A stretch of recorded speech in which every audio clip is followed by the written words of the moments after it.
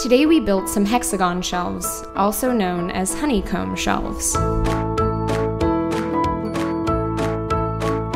After we cut the pieces, the first step was to sand.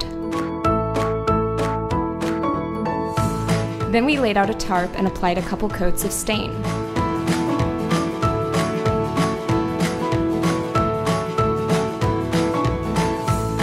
After the stain had dried, we fit the pieces together with glue. Before screwing the pieces together, we had to pre-drill the holes.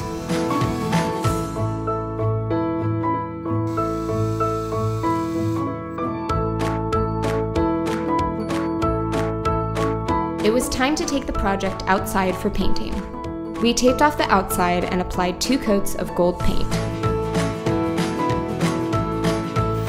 This project is really fun because it's so diverse. I'm thinking about hanging it on a wall, but it would also look great on an existing shelf with a succulent or some books in it.